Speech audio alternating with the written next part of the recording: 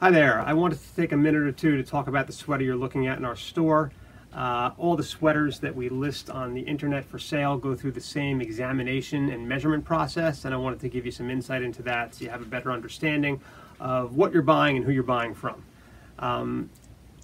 Most of the stuff we're listing is pre-owned. That doesn't always mean it's been used. But when it comes to sweaters, they pretty much need to be in new condition, or like indistinguishable from new. We look at the sweaters really carefully. We want to make sure that the necks aren't bent out of shape, that the cuffs aren't bent out of shape.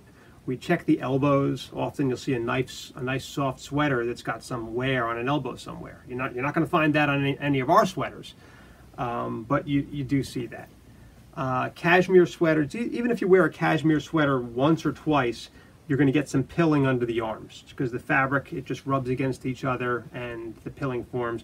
We have a fabric shaver that takes that away. If there's any severe pilling or anything like that, it's not something that we would list in the store. We don't list anything that hasn't been gently used in the way of sweaters. We check them over carefully for stains. We check them for holes. Sweaters you need to look at very closely. What I do is I hold them up to the light and I look to see if there's any holes in the knit anywhere.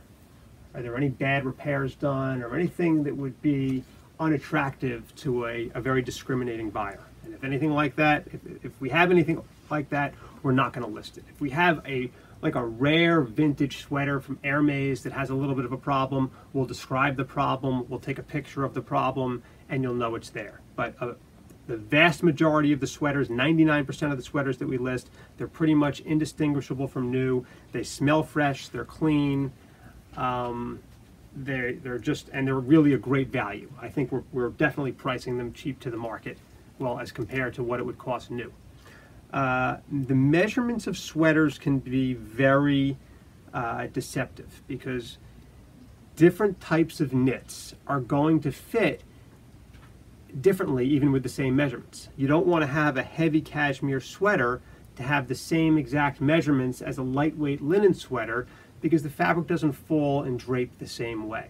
So when comparing one of your own sweaters to one of our sweaters in the way of measurements, try to compare something that's of a similar weight. If it's a cashmere sweater, measure one of your cashmere sweaters. If it's a lamb's wool sweater, measure a lamb's wool sweater. And if it's like a half zip model, try to measure something that's consistent in style and material. This way you'll have a better idea of how the sweater is going to fit you.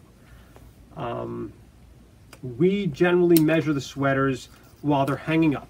We keep our sweaters when we're storing them, before we photograph them, we keep them on what I call knit hangers. They're very wide shoulder hangers so we don't get any shoulder bumps. And we hold the fabric straight across the tape measure while it's hanging, and we try to mimic what it would be like laying flat. A lot of times when you lay a sweater flat to measure, some fabric gets tucked under, we don't really get an accurate measurement, so we make sure that the fabric is distributed equally between the front and the back. We try not to stretch it out, we just hold it straight, and we'll give you the width across the chest. Very important measurement. And again, different types of knits are going to fit differently, so this is just going to be an indication of how it might fit you. If you have any questions about the sweater that you're looking at or anything else in our store, please don't hesitate to send us an email. We'll get back to you as soon as we can. Thanks for looking.